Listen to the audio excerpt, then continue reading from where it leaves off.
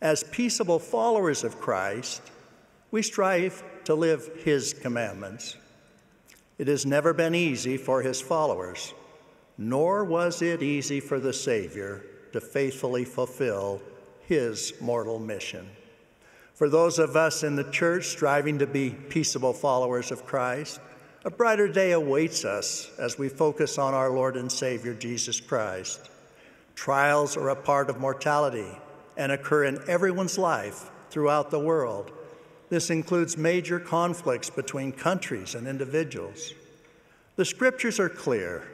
Peaceable followers of Christ who are righteous, follow the Savior, and keep his commandments will be blessed. One of the most important scripture for those who are righteous, regardless of their situation in life, is part of King Benjamin's address to his people. He promises that those who faithfully keep the commandments are blessed in all things in this life and are received into heaven and dwell with God in a state of never-ending happiness.